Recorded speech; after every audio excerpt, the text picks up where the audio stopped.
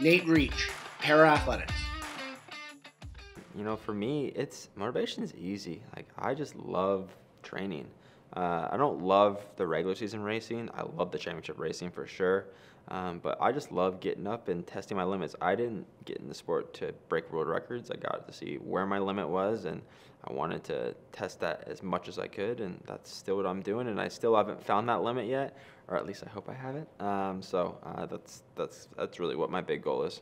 When I was in Dubai, I tried a new strategy where I just sat for 1,200 meters and really exploded at the end. And the guy who I raced got second at the Paralympics, and we don't necessarily love each other, so it was really good competition. I love the mental game. I mean, I definitely in the call room is really where it starts. I definitely like to play some games in there for sure, and I just like to get any edge that I can. Because I mean, you get nervous when there's someone faster than you in the race, and I learned that in able body, and I really had to conquer that fear. I got really nervous for races, and so I think that set me up really well, and I definitely use every advantage I have. A lot of my family members who are big influences. My mom was Canadian national champion in the pole vault. My stepdad played professional baseball for the Giants and was roommates with Aaron Boone in college, who's now the Yankees manager.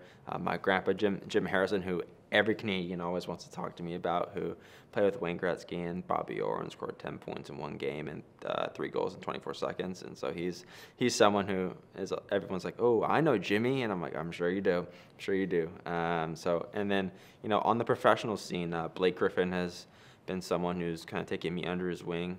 My uncle is his therapist, and so it's been really cool the time he's taken with me. I recently saw him in Boston before I ran my fast mile, and he actually wrote a letter to me in Tokyo, which was made me laugh. And I've been working with my uncle on the human movement side, getting some of my certifications so that I can start helping other athletes. And I think a lot of the Paralympic athletes don't get the top-notch treatment, and that's not necessarily anyone's fault. I just don't think they have access to that, or they don't learn more about it. So I'm hoping to show that, because I haven't been injured in 5 years, and I'm one of the few athletes who has been healthy. I think it's important for me to spread the word, because I look back at that 10-year-old kid who was super insecure, who got made fun of every time he read out loud in class because he stuttered and stammered, who dropped his lunch every day because his right arm didn't work, who just looked different and was different. And sports gave me that confidence. And at some point, I decided to bet on myself, and that's when all of a sudden I started running really well. And for a long time, that was my identity. Now it's something that I do. It's not who I am, but and I want other athletes to feel that.